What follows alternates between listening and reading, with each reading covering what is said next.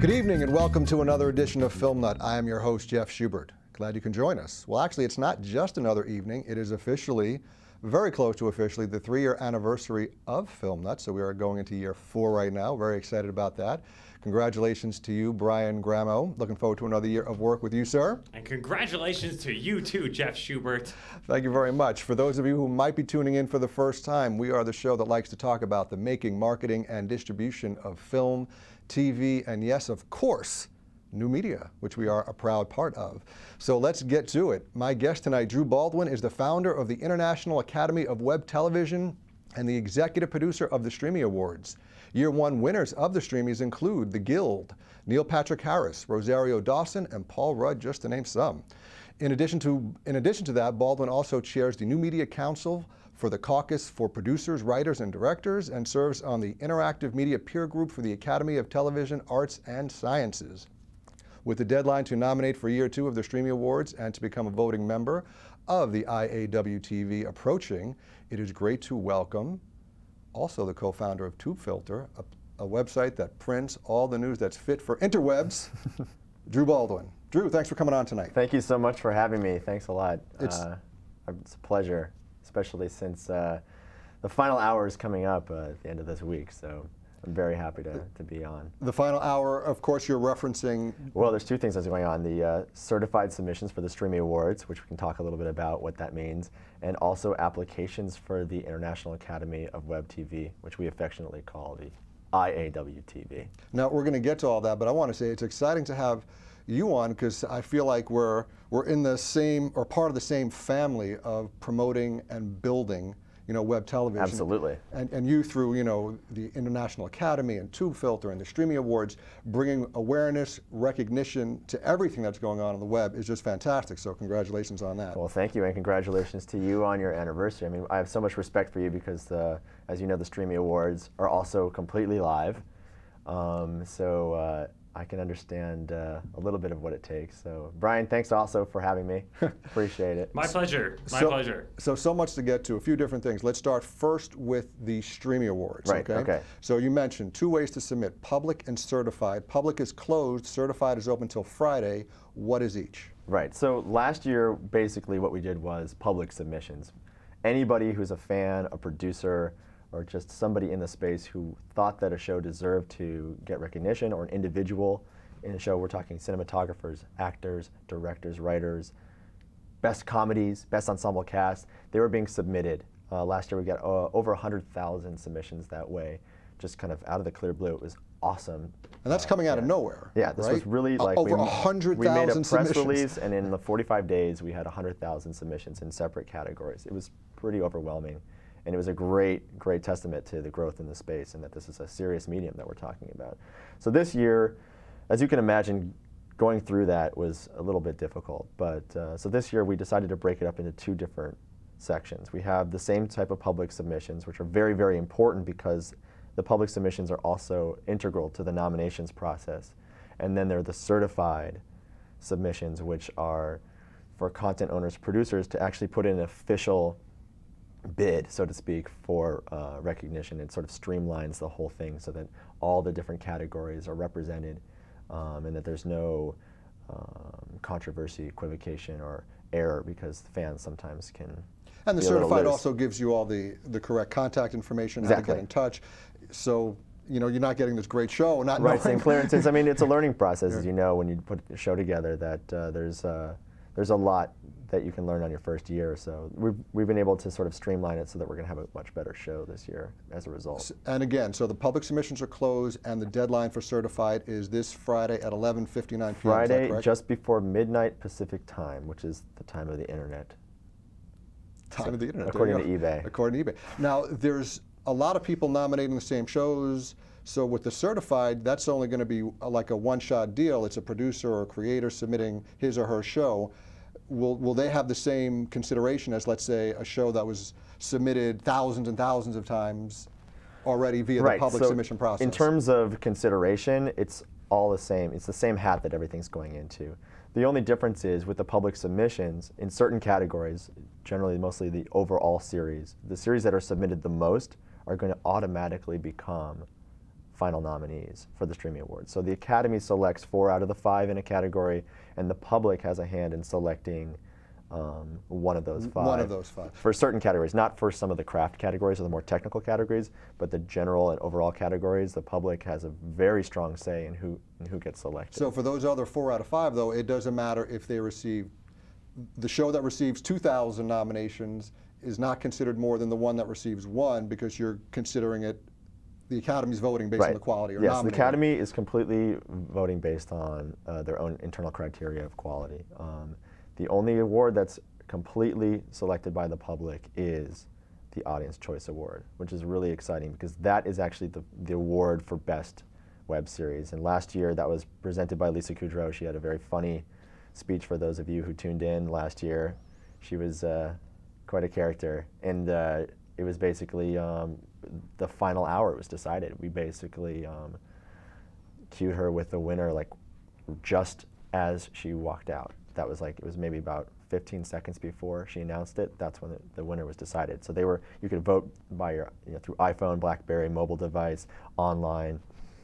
Everything short of phone in or mail in, basically. And of course, with a title like Audience Choice, it kind of gives away who's determining who wins that particular award. Exactly. Yeah. And so again, you mentioned you put it together really quick last year. Lisa Kudrow was a presenter. I mentioned just a handful of the winners. It was at the Wadsworth Theater with over 1,300 people. Yeah. I mean, you put together an amazing, show yeah, into a short period of time. It sort of just fell out of the sky. I mean, I really think it's just because this was just so needed. It was time for an event like this. I mean, 2008 was a really explosive year for independent web television and studio web television. I mean, the studios got into it because they didn't want to miss the boat this time, and so it was a really exciting year, and the Streamy Awards sort of were able to sort of celebrate that moment, and so it all came together very quickly and kind of gave it a meeting point and a voice, if you will, to express. You said it better than I could. And the energy. Let's get to the first instant message of the evening that we have from Jutton77.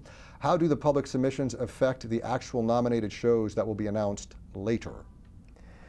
Okay, so to clarify that, so essentially what we'll do is we're going to cull through the submissions, and in certain categories like best comedy, the most overall categories, those shows that are submitted most will automatically become nominees in that category without the IAWTV having any say whatsoever. As long as it's eligible and it meets the criteria, the most popular submitted shows in certain categories will become finalists automatically. And there's actually, it's very, very clearly explained on the Streamys site, which is streamys.org, streamys.org. And if you go into submit, you'll see rules and eligibility. And I think also on the blog there's a post or two about how this process works. It's a little complicated, but it actually works really well. Now, if it's not too inside baseball, if I'm allowed to ask this, I mean, just by comparison, a lot of people have heard of the Sundance Film Festival, whether they're filmmakers or not. Mm-hmm.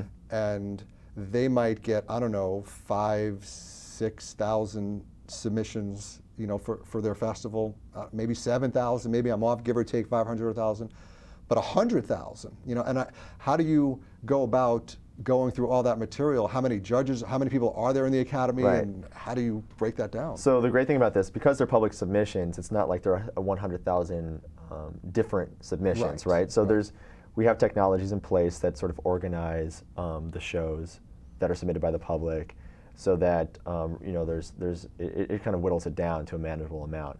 And then what we've created this year with the incorporation of the Academy into a nonprofit organization is, now that it's a member-run organization, we now have peer groups that we've set up. There's 21 different peer groups, of which certain ones are dedicated just for certain fields. So there's a director's peer group, there's a cinematography peer group, there's an art direction peer group, and that's how we're going to break down sort of the selection process, so that the more qualified members of the Academy are going to be the ones that determine the winners in some of those more specific categories. That's a great way to do it. Sounds good.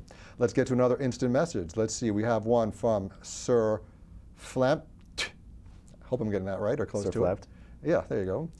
In working with Tubefilter, what do you feel is the most common mistake people producing web television make? The most common, I think there's a twofold.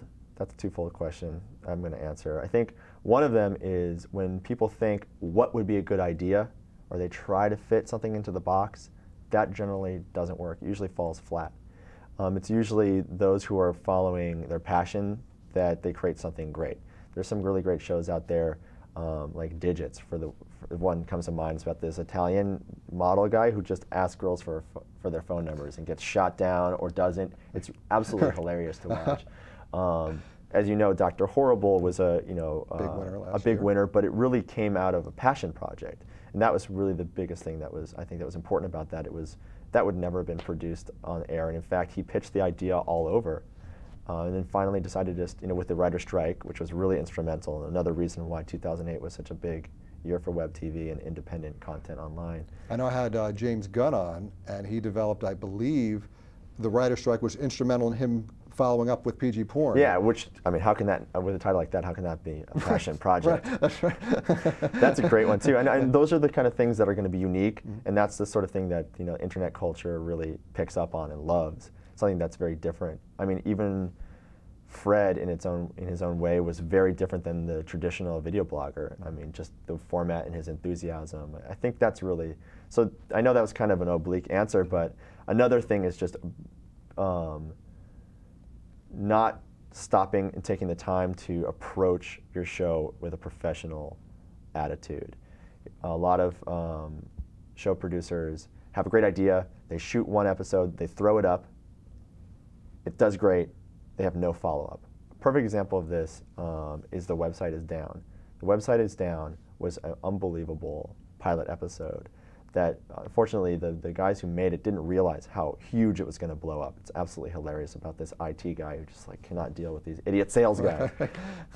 They finally did follow up with an episode, but it was so far late in advance it just lost all that momentum. Well, and I'm sure another thing you're noticing, being so close, to the field and a content provider with Tubefilter and everything, is the game is changing so fast that the players, the quality of the content that's being put on there, that you really can't get away with amateur production, maybe that you possibly could have, a year or so ago. It's just growing exponentially, the quality of the work, the competition of the work. I think so. I mean, I think, however, that's an interesting question because the term amateur, with such a low barrier to publish now, amateur doesn't really mean anything anymore. Right. Like we had a meetup. We have a meetup, which is like this Hollywood-based event that we have once a month. Once a month, right? We actually have one tomorrow at Busby's, which is in Mid-Wilshire, right around Stream headquarters. So not to get too ADD, if people want to attend this, they can go to thestreamys.org to get information? No, you just go to tubefilter.tv/meetup, or just go to tubefilter.tv, and you'll click on meetup, and you can get, we have a great, it's actually Epic Foo, it's Zadi Diaz and Steve Wolf, who do this fantastic internet culture show called Epic Foo, 3 years in the running, hugely successful. Coming back after a long hiatus to be followed by an open bar mixer, right? Exactly, open bar mixer. We're giving away laptops from HP and Intel, Dream Screen, a lot of fun things. Great way to meet other content creators, producers, people doing all kinds of great things, and to, of course, see the presentation first. Right. But now to get back to what you were saying about well, because the month before in December we did the Ban and Way, which was very, very high quality, independently produced web series pilot that they shot. They put all their money into a pilot and then pitched it around, got repped by some agents, got hooked up with Sony. Sony bought 13 episodes. Now it's a studio web series.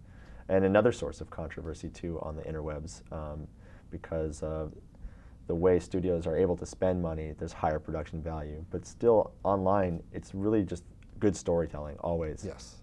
Always. And that actually really hard. I mean, you have to pay a lot for good storytelling, or you have to be really talented if you don't have the money. And that's something that's difficult. Yeah, I mean, if we were to put together a montage of writers, directors, actors, all the different types of people from all the different areas of film, TV, and new media, it always comes back to story. Yeah, always. Story, story, story, story, story. Are there any, as a person who has a filmmaking background himself, is there anything that you would suggest people do differently if they're making content that is specifically intended for the web versus something else? You mean in terms of like the quality? The way you might shoot it, the quality? I would say you would take care in your production design. I think a lot of web series come out of the apartment and they're not being creatively thinking. We get a lot of web series about roommates, about like office because they're easy locations and they're available. But we appreciate more a show like The Legend of Neil, which got out of the apartment and into a fantastical world of a video game, which I think is really awesome. Nevertheless, like you have a director like Brett Register who will shoot in his apartment, but his stories are also crazy about people being werewolves or people jumping out of video games. It works, but that's a very creative thinking. I think that really is celebrated on the web, like really weird outside of the box ideas always. Sounds good.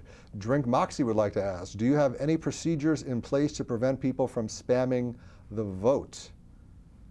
And if not, Drink Moxie, tell me how I can spam the vote. No, I'm kidding. So you mean like in terms of... to prevent someone from maybe overvoting. I know it's one vote per day kind of thing. At this point right now, that's not going to be a problem because the public submissions are closed. During the public submissions, we monitor all the IP addresses that are coming in, and also there's some patterns that emerge.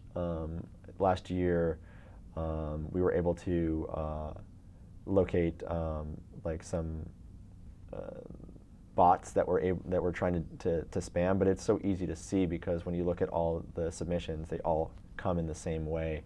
It's all the submissions are being monitored, and then we have technologies in place that prevent IP, like more than one IP address or more than one IP address vote a day. Yeah, right. One vote per IP address per day, and that's actually enforced with technology. There are other ways where they try to get in there, but we haven't noticed that this year, which is great. It's been actually pretty tight race. So. Oh wow! So there you go. Wow, the mysterious look there. Death DT is insisting that I ask you about your mustache. About my mustache. Yes. So apparently Death DT knows you and wants to know what the new look's all about. The mustache is well, my birthday was in January. Yesterday. Yeah, January 19th. So we both have a January anniversary. Mm-hmm. One's my birth, that's yours right. is the show. It just kind of evolved. It was an idea, kind of a dare, kind of a challenge. It's interesting because it's actually a fake mustache. Okay. But it's real because it looks like it's a long mustache, but that's actually growing out of my face. Brady, our CEO, noticed that. He said, "You have a real fake mustache." A real fake mustache. Yeah, so it looks like it's a lot longer than it is, just a bunch of short hair. And plus, it took me a long time to be able to grow facial hair. And now that you can, you're kind of proud. Yeah. Fair enough. Thanks for the on-topic question there, Death DT. And we know who that is, so that's okay. PSI would like to ask, after this week, can we start to nominate for next year's awards? Wow, they haven't even announced the nominees yet. No, not yet. We're going to be inundated with nominations. I think very soon, though, we're going to want to be able to open up nominations for the following year. But the actual nominations period is really kind of just started in December for both years. I think that's going to be the same thing. The eligibility period, of course, is the calendar year. Tubefilter might have some products in play that's going to facilitate getting all that information in, so it's just a matter of like turning it on when it's time to submit. But beyond that, I can't guarantee that you're going to be able to. You're just going to have to hold your wad until at least after April 11th, which is the date of the Streamy Awards. Now, we've been talking about the Streamy Awards. Let's get back to the International Academy of Web Television, because that has a similar deadline of this Friday, 11:59 Pacific Standard Time, the time of the internet. I got that memorized. Coin it.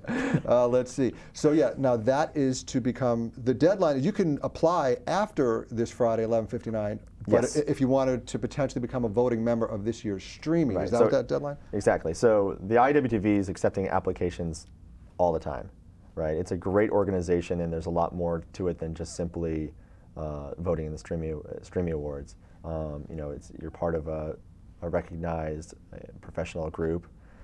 There's events throughout the year.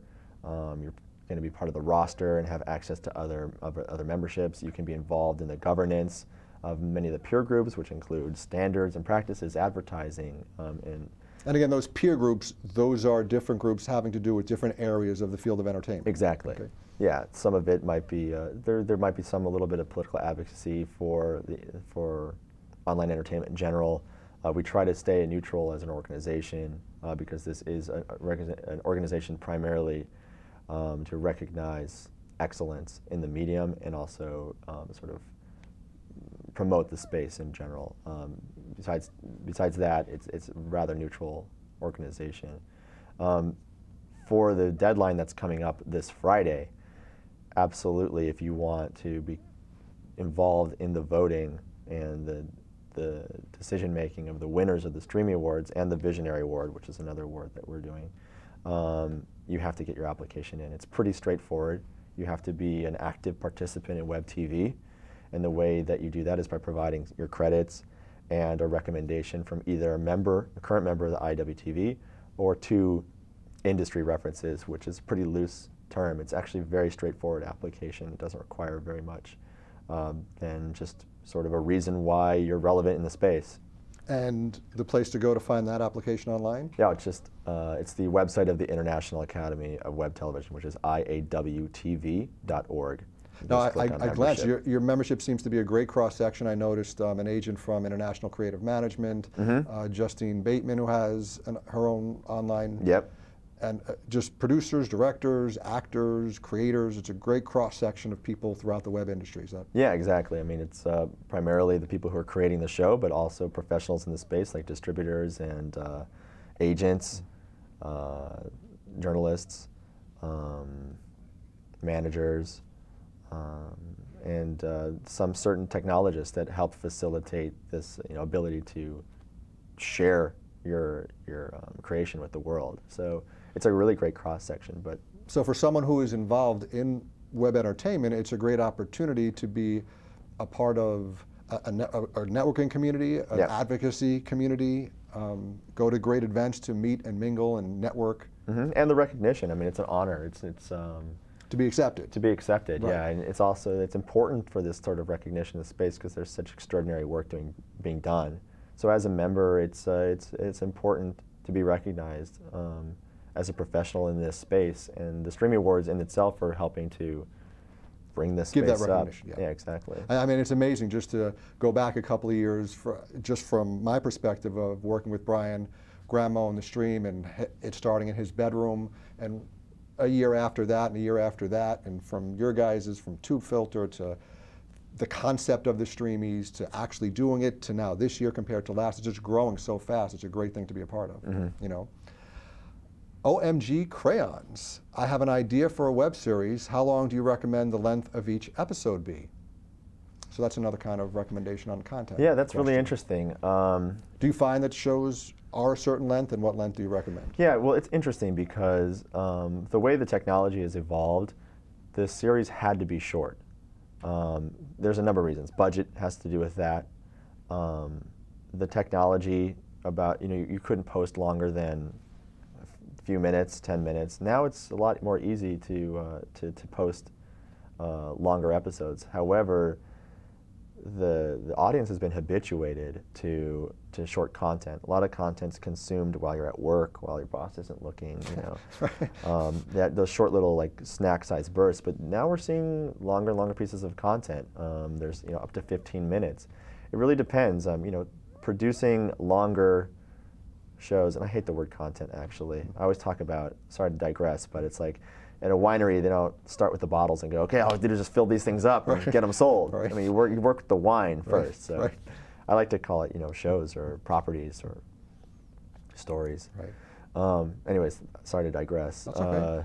What was I talking about? Well, we were talking about ideal story length. Yeah, so it really depends on what's appropriate for the story. Sometimes it's just a quick little 30-second vignette. Sometimes it takes 15 minutes, like an episode of Dr. Horrible. Sometimes it takes 10 minutes. I noticed that the longer it gets, a little more tedious it is to watch. So you have to really make sure that it's captivating. And there's always room to cut it shorter. There's always room. Like, I think one of the common mistakes for first-time producers in this space and directors is a little too much indulgence. It's not a cinematic space, so you don't have the scope to just sit with it like when you're watching, I don't know, 3D movie in a huge screen. These are, generally, I mean, thanks to Boxy and some other technologies like Roku, you can now start watching web TV on your big plasma home screen, which is awesome. So Boxy, for the audience who might not be aware, there was just an article on Tubefilter. Yeah, check it out. If you're interested about Boxy, that's a great technology that's allowing you to watch all your embedded web content on your TV and more. They've actually started doing some really interesting things. Is it a wireless deal, or do you have to? The actual technology, I don't know, we don't have it yet. Okay. We have Roku, and thanks to Dina Kaplan and the folks over at Blip, they gave us a really nice Christmas present. You can actually watch last year's Streamy Awards on your TV through Roku, which is amazing. I've talked to some folks over in the Bay Area, and apparently none of them use cable.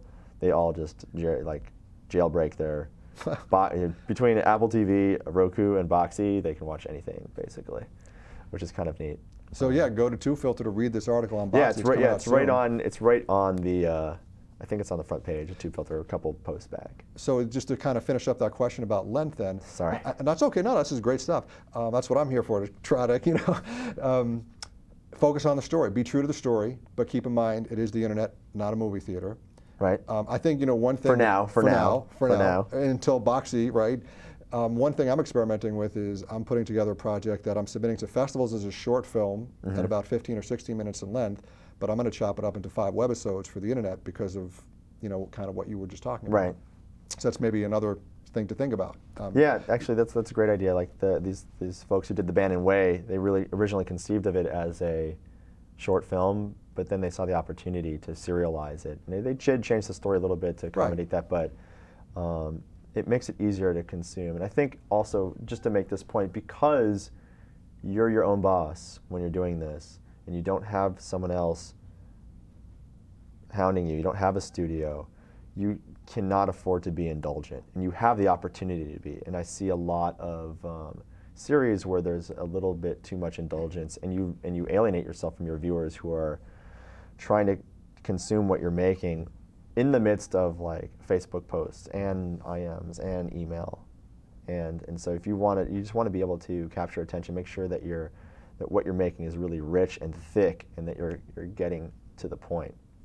So I think that's some advice that I pass along. That is excellent advice, and I'm glad you made it twice because it really is very strong. Edit, edit, edit, chop down, chop down, chop down. If you can't afford quote unquote professional feedback, whether it be on the script, at the script stage of it, get feedback from your friends, show it to a bunch of people, and tell them not to talk to each other. And if they're all giving you the same feedback, give that a lot of weight. Yeah.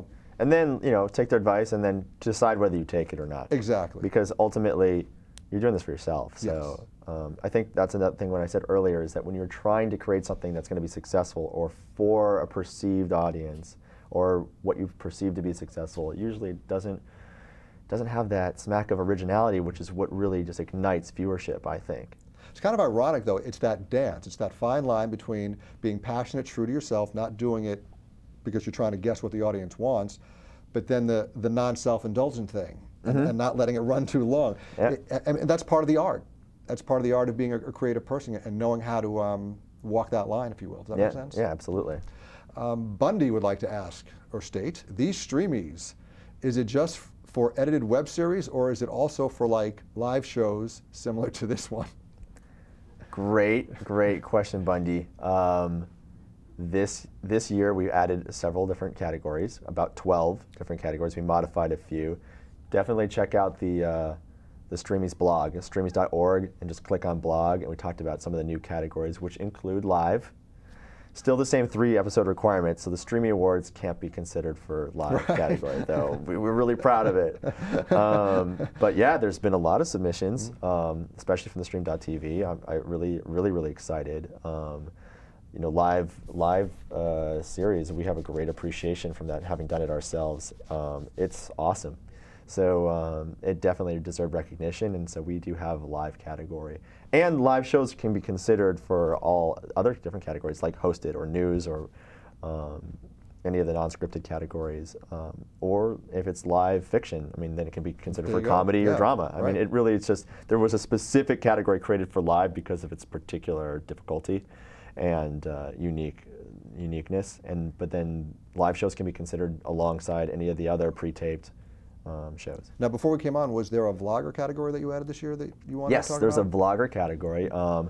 We decided to expand our reach or sort of our scope to include also professional vloggers because of really the explosion this last year in some of the really great stories that have been told through vloggers. And we also think that, you know, our previous categories somewhat alienated YouTube and its audience, but there's some really great things that are being produced, and we wanted to be inclusive of that. You know, so a show like Fred, for example, is now going to be eligible because it's a serialized, professional, and very unique to the web type of production. Fantastic. So we're looking forward to that. There's a couple other really interesting categories. Let's hear like branded entertainment. Yeah. We had this thing called ad integration, which really doesn't make sense. Right. The Sklar brothers had a really funny little speech on that. They were really great. They won for Skype in Back on Tops, which is that Eisner, you know, Michael Eisner bought Tops and then created a web series. And that's another way of doing a successful web series. Buy a huge company, and then get the Sklar brothers to work on it.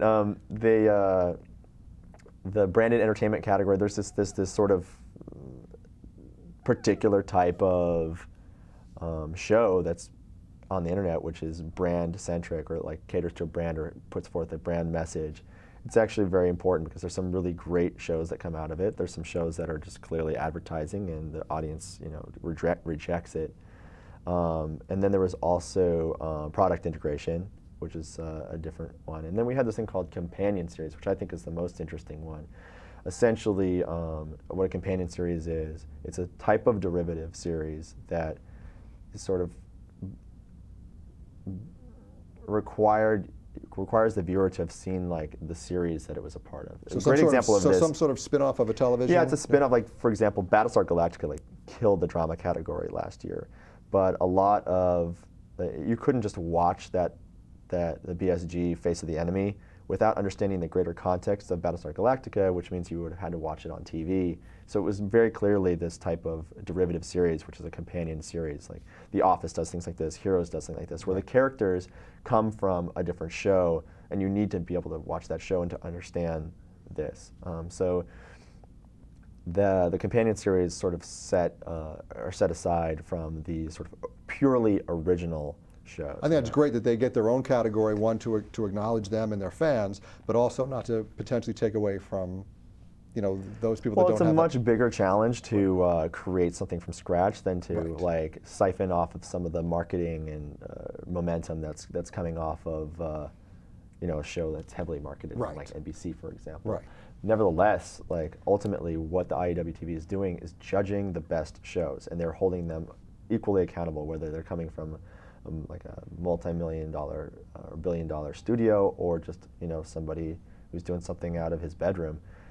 We're taking that all into account, you know, without any prejudice with regards to provenance, which I think is really what makes it great. And that's why, like last year, we had this very interesting outpouring of like web stars, people that were never even recognized before, and then like A-list or high-level celebrities like Neil Patrick Harris, who flew in, even though his publicist said, I don't think that's gonna work, because he really saw the passion for the place. I mean, Joss Whedon was great. It was a great speech. And then Felicia Day, who really came up through the web, also was equally on equal footing.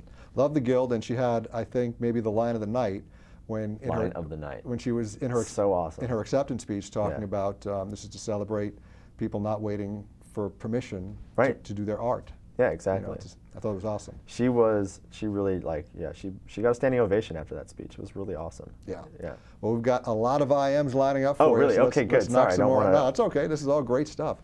Crazy Vase. Who was the first person to want to do a Streamy Award show, and how hard was it to do the first show? So is it you and your partner sitting around doing whatever it is you're doing? Someone says, "Hey, let's do a Streamy show." Well, we just knew that like this was the time to do it. When we started Tubefilter, we wanted to bring up the space and celebrate the space and organize it and get an idea of this rapidly emerging creative entertainment space. And so it was just a natural evolution out of that to do an awards show. The awards show that we came up with was nothing that we really envisioned. It was actually not, we weren't being as ambitious, but as we started gaining momentum moving towards the show date, just things started falling out of the sky. It started becoming, you know, it started building its own momentum, and it became a huge undertaking. It was great. Now, when you say things falling out of the sky, I mean, did you get sponsors? I mean, you were we got a great huge sponsor. 1,300-seat theater. How did all that come together? Yeah, I mean, we were very fortunate early on to have the Writers Guild of America come in and offer their theater for the awards early on. It was a really great endorsement from a veteran Hollywood organization like the Writers Guild, who of course were very invested in the space because of the strike and empowering writers, which I think the internet does very well. They let us use their theater, which had maybe 400 or 500 seats, and everything was great until we started outgrowing it. And then we got Gary Smith, who's like a multiple Emmy Award-winning director and producer of the Tonys and the Emmys. He came on board to help us out. We got some of the biggest names in event production, like PRG, donated all their lighting directors and lighting. And we just had a great support from talent to volunteers to studios to independent creators. Everyone just really came together and saw this as an just awesome moment. And then the sponsors came through for us. It was really great. And how did the press respond to you? Press was great. We got coverage that I couldn't believe. We were covered in the New York Times, USA Today, Variety. We were on the news. It was, and there was all great reviews. It's like it was great to. One of the quotes like it was great to see, like traditional Hollywood types rubbing shoulders with folks who you've never heard of. That were, they were both equally psyched to be together. With an Italian guy who gets turned down by women, Yeah, exactly. I mean, it was like, yeah, it was really just a kind of a magical evening. It's only going to get better. That's what we're excited about. Well, what's interesting is to watch its growth from year to year, because it's going to be exponential. It's fantastic. Drink Moxie would like to ask, are you worried as more and more web series get funded by companies that they will be censored, much like TV programs? That's an interesting question. The great thing about the internet, though, right now, with net neutrality, of course, which is something that we can't take for granted. No, we did a big show with that. We did have the past WGA president, Patrick Verone. Oh, yeah. We devoted a whole show to that. Good. Well, it's, so as of now, which is something, again, we can't take for granted. We cannot take it for granted. But there's always going to be, an open ear to independent content. And like I said at the very beginning, it's about story anyways and about thinking in new ways. So when you start censoring yourself and moving with fear, it's going to be self-destructive anyways. I mean, we've seen that with TV. I mean, that's why there's so much content being produced online. It's not simply just because it's easy to do, it's also because there's a need for it, right? I mean, producing content's one half of it. The other half is there's an audience out there that's looking for refreshing stories and storytelling. And I think that's never going to go away, so long as the internet's open and free. So that's the one thing that I'd be worried about. Yeah, I think when sponsors get involved, they can't be as risky, and that's as a producer and a creator, that's a compromise that you have to deal with. And that was something that we talked about at our last meetup with the band and Way, who were working with Sony about what limitations they had working with the studio, but also balancing out by what kind of great opportunities they have. I mean, they got to blow up a car. I think that's pretty awesome. I don't think I'd be able to do that myself. Well, maybe, I don't know. But I think one take. One take. That's it. That's it. One take, hope my parents come back from vacation. I don't know, something like that. Let's see, for those of you interested in learning more about net neutrality, do go to the stream.tv/Filmnut and look up my interview with Patrick Verone. Very informative hour on that particular topic. Starving fan, Drew, what did you think about David Faustino's For Your Consideration video? I loved it. First of all, I just think it was great that when people do things like this, I've seen so many great For Your Consideration. One of my favorites is for The Battery Is Down. They did a Christmas, All I Want for Christmas is a Streamy. She like throws away Oscars and Emmys and Golden Globes. It's awesome. And it's all sung, it's all musical, it's very gleeful. Great sort of tribute to the Streamy Awards, and also just fantastic For Your Consideration. And that was something that moved quickly and caught your attention the whole time. Faustino's was... Now, for those of you who don't know, David Faustino played Bud Bundy on Married with Children, and he now has a reality, or not, it's a show. It's a show. Where he kind of parodies himself, he plays himself. And, yeah, I mean, it's basically loosely based, or not loosely based, upon his life after Married with Children. Yeah. As an actor, it's called Starving, so I think you can imagine how well, what it's about. And it's about him and his friend who's, Parker Lewis can't lose. And apparently, like he says, he did lose. And they're kind of an odd couple, and it's a great show. Very raunchy, and that's part of its charm, I think. And he did this fun for your consideration? Yeah, he sort of said, I'm going to kill this dog if you don't vote for me. I mean, it's great. I mean, I'm glad he did it. I think that's great. And he kind of, I remember he was on the phone with Mark, and he's like, what can I do? He's like, well, just go ahead and do something great. It's like, okay, I got it. So, was it controversial? I don't know. I don't know how it was perceived, but I just was flattered that he did something, and also just thought that was proactive. I mean, anytime anyone's proactive online, I celebrate that. Love the creativity of the net. Bo would like to ask, will the retweet votes count or just on the Streamy site submissions?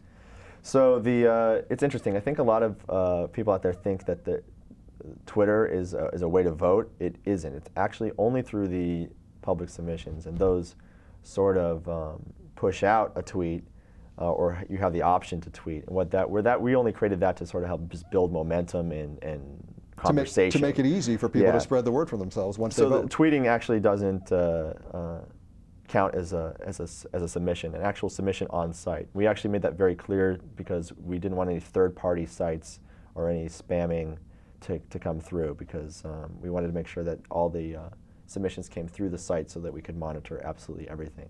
Once you did that, then you had the opportunity to tweet it out so that your friends would know that you're voting and they could be reminded to vote. And we wanted to build some momentum, which I think was really successful, because we've gotten about 5,000 submissions every day since we opened submissions. And on average, you hit some high ranking on Twitter or something in terms of relevance? Yeah, we hit like all top, I think, top 100 sites on Twitter. We had 14,000 mentions in the last month or so. Yeah, which is awesome. Thank you, thank you. But I mean, like it's not us. It's all of us. I mean, this is the industry. I mean, I think that's what's really important here.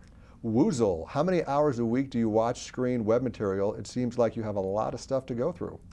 Yeah, there's quite a bit, and of course, in the next coming weeks, it's going to be a lot. It's your tax season. If you were an accountant, this would be your your busy time of year. Yeah, there's just quite a bit. I mean, we love this. We love it. So it's. Now, you mentioned that the peer groups and they'll pay attention to the areas of their expertise. Mm-hmm. Are you involved in any of the particular areas yourself, or is that all farmed out to other members in the different peer groups? I don't know what I can disclose about the composition of the peer groups. Sure, but I do know that the right people end up in the right places. So I mean, that's basically how it works. And I don't remember if we talked about this before or during the show. It's a way of cutting up this massive undertaking, which is reviewing all this. It's so that if you're a cinematographer, then you're more qualified to judge cinematography than someone in music, for example. Now, in October, Tubefilter acquired Tilsey.tv. Yes. Is that correct? Yeah. And that was for what purpose, and what do they add to your collective? Well, Tilsey, they've been around for a little bit longer than us. They're based out of New York, and we worked together with them during the Streamy Awards as co-hosts, and really enjoyed working with one another, and it just seemed like a natural evolution. Now, Tubefilter is now bi-coastal, and we were able to expand our portfolio and products, and we really rely on the folks over there as part of the Tubefilter team now. So. I don't know what more I can say about the acquisition, but we know everyone won in that. Great, and it sounds like it's just a bigger and broader way of doing what you already do, just better and more efficiently, and bi-coastal and that sort of thing. Yeah, exactly. Great. Yummies, what type of shows or what categories do you get the most submissions for?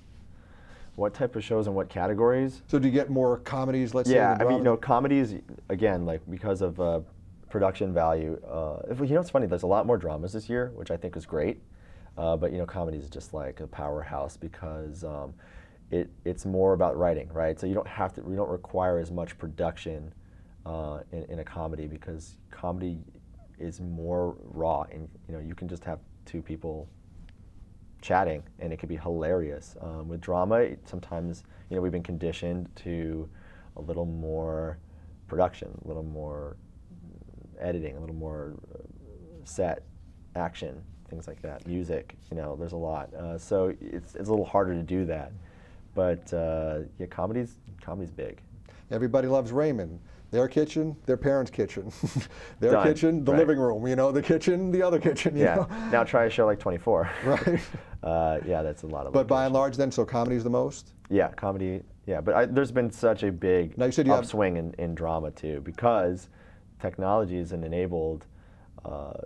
It's lowered the cost to produce awesome stuff. I mean, like now you can get a professional-looking camera. Like editing techniques, visual effects are easier to do. There's more of a community and network of professionals in the space, so you can know where to go to. The people have track records now, so you can build a team better. I mean, there's a great show called Compulsions, which was written by Bernie Sue, who's been very closely involved with the Tubefilter scene from the very beginning, and he decided to go with the drama and did a great job pulling it together.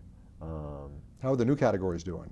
Are they getting a lot of submissions as well? Well, I haven't checked into that because we haven't yet sort of like broken the seal in there. But we're looking forward to see how our new categories did. I'm pretty sure that they were pretty heavily represented. Though I can't say what numbers they are, because also those numbers are part of the nominations process. So it's a sanctified area. Fair enough.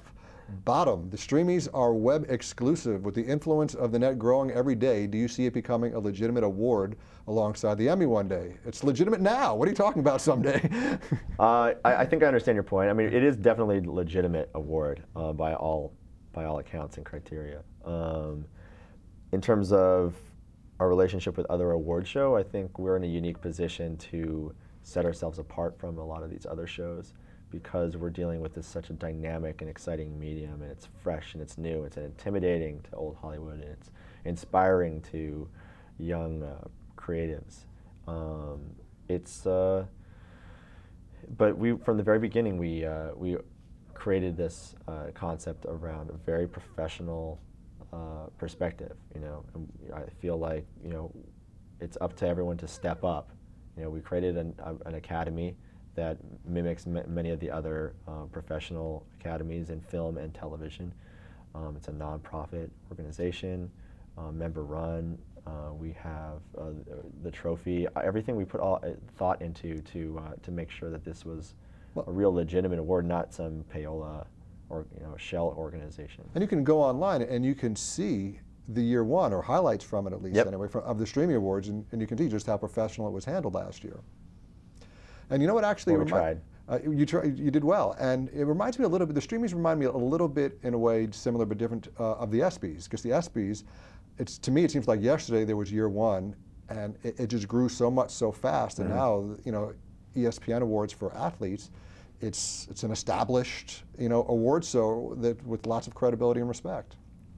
Well, we're hoping it's interesting because. Web television might become a sort of a redundant term, right? It might become obsolete. Like, I think as a publishing platform, it's going to be very interesting to see how it develops and how traditional TV and the limitations it has will help or hurt it. I mean, some of the limitations of traditional television help it survive because there's not this paradox of choice, right? It's scheduled, there's limited choice. On the internet, it sometimes becomes overwhelming with what you need to do, and that's part of what the Streamy Awards attempts to do well, is sort of focus and whittle down the best, so that new users or new viewers can get a taste of the best right off the bat without having to be inundated with thousands and thousands of pages, and YouTube. It's hard to like just surf YouTube, Right. you know. Well, I tell you, the next time we have you on, I want to ask you more about the TV and internet merger, but I want to get to a few more IMs before we let you get out of here. Website guy, I am not in LA. Is it worth flying out to attend a Tubefilter web meetup? I'd say absolutely. We had a fellow come in from Texas just because he wanted to attend. As you know, you can see the panel part of the Tubefilter meetup, the Hollywood Web Television meetup, on Stickam, which is has been sort of broadcasting the last couple of the events. So that's stickam.com. And you can, but if you want to be able to be eligible to win any of the prizes, and then also take advantage of the extraordinary networking opportunity, which is, it's funny because... And it is extraordinary. I went to one recently, like deals get done all the time. It's great. I mean, there's something about meeting people face to face. It's so funny. I met, Eventbrite, which is our ticketing partner. I just met with the president and co-founder who, she talked, we talked about how it's interesting how like with all these social media tools available, which really give us the opportunity to eliminate the idea of geography. It's still really important to like meet people face to face. It's really important. It's important for sponsors. It's important for partnerships, trust. I think it has to, it ties in also to like why live television or live online television is so effective, because there's something about the immediacy of an event happening right now, and that's really important. As a human being, I think. I happened to meet Sean Becker of the Guild there when I went, and had him as a guest on the show very shortly thereafter. Bam. It was great to meet him. Absolutely great, extraordinary networking event. Now, I'm going to do a little improv here on the fly, because one question that we like to get people out of here on is asking them what their favorite set speak term is, but... Set speak? Yeah, like, on a film set or a TV set, back to one, that sort of thing. But I want to change it. I want to ask you, since you're a web guy, since you're an interweb guy, do you have a favorite techie web term that you guys throw around the office? Well, there's one thing like someone always gets blamed for killing the internet. I don't know, for some reason today, I think on account of the rain, there's like really bad weather here in LA. For those of you that don't know, it's like, it happens. They shut down schools because of rain in LA, just because that's how we are. Somehow, like, the rain makes the internet go slow. I don't know what it is. So we're always like yelling at each other. Are you uploading something? Are you? I'm trying to think of a set speak. I do know I love the word half apple. Okay. I love it. But in terms of internet, well, we'll go with half apple. Yeah, I'm trying to think if there's like a more... I don't even know if there is one. It was just, I thought maybe I'll change the question around for you, ask it in net, is there a net terminology? Yeah, I think... like tweeple, maybe? Tweeple. I can't take credit for that. Thank you, Brian Gramo. Well, I mean, time of the internet, I think, is a phrase that I'm going to start using. Fair enough. Now, I want to get out there one last website. I know we got plenty of links out during the interview, but for these meetups, if you can't make tomorrow night's one, you can track them by the website, but also Facebook. Is there a Facebook? Yeah, it's Hollywood Web Television Meetup. It's a Facebook. There's a fan page and a group. The group's actually bigger. Okay. So I would say go there. Definitely join that. If you want to join all the Facebook groups, it's a great way for us to get information out. Yeah, get information out to you for the next meetups. Obviously, if you can't make this one short notice. Well, thank you for coming in the day after your birthday. Oh, thank you very much. Absolute pleasure meeting you. And the nominations are going to be announced when? The nominations will be announced sometime in February, mid-February. Sometime in February, and the actual Streamy Awards Part 2 is? April 11th. April 11th, and you can watch it on? Streamys.org. Streamys.org. That is going to do it for our first interview of 2010. Well, thank you so much, sir. Wow, we ran out of time so quickly. Thanks a lot. Thank you all out there listening, and if you have any questions, always feel free to contact us at tubefilter.tv. You can go on the site and hit up any of us. We're friendly. There you go. That is going to do it for this edition of Filmnut. Thank you so much for all the questions. Sorry we could not get to all of them, and we will see you next time on Filmnut.